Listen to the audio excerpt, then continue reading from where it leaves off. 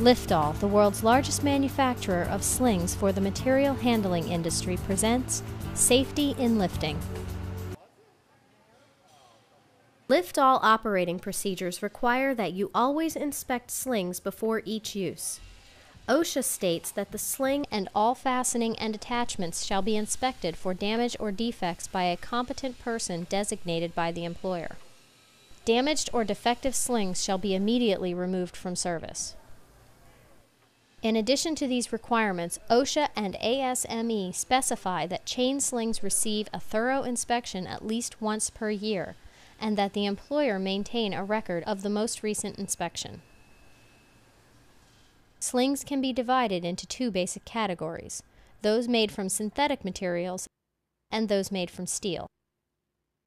There are two varieties of synthetic slings, web slings and round slings.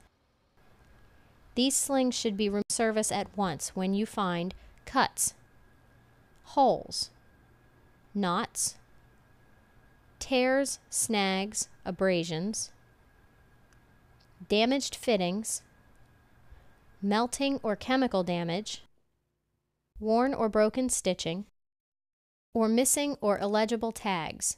If any of these problems occur with your synthetic slings, they should be removed from service immediately. An additional indication that a synthetic web sling has been damaged is exposure of the red core yarns. A sling in this condition should be removed from service immediately. Tuflex round slings should be replaced when cover damage is sufficient to expose the load-bearing inner yarns. The three basic types of steel slings are chain, wire mesh, and wire rope. Per OSHA and/or ASME instructions, wire rope slings with the following conditions must be removed from service immediately: kinking, crushing, bird caging, wear, corrosion, damaged sleeves or end fittings, missing or illegible identification, or heat damage. Wire rope slings damaged by heat can be difficult to recognize. A good indication of damage is absence of lubrication or discoloration. Another common cause for wire rope sling rejection is broken wires. 10 broken wires in one rope lay, or 5 broken wires in one strand in one rope lay, is cause for rejection. Chain slings must be removed from service immediately when they have one of these problems: wear, nick or gouges, cracks or breaks, elongation, twisted or bent links, weld spatter, lack of component flexibility, missing or illegible identification, unauthorized or makeshift repairs, or excessive heat damage resulting in severe discoloration. See manufacturer's recommendations for specific rejection criteria. The following conditions on wire mesh slings indicate they must be removed from service immediately: broken welds or wires, abrasion,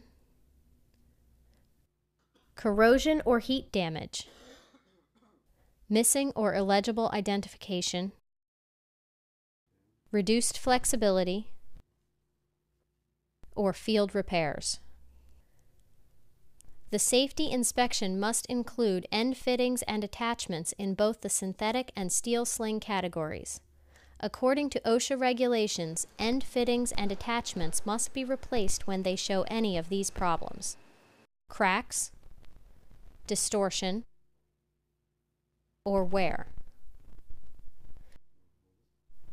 If a hook latch is present, it must be in good working condition, or it could prevent the sling from working properly. Slings and their end fittings that do not pass safety inspections should either be destroyed or sent back to the manufacturer for further evaluation and possible repair. Never attempt to do the repairs yourself. Damaged slings and their fittings should never be used in any lifting situation. Web slings, Toughlex round slings, and wire rope slings cannot be repaired. However, undamaged end fittings and attachments can be returned to the manufacturer for possible reuse. Chain and wire mesh slings can be repaired by the manufacturer. We recommend that any reused parts or end fittings be proof tested and certified.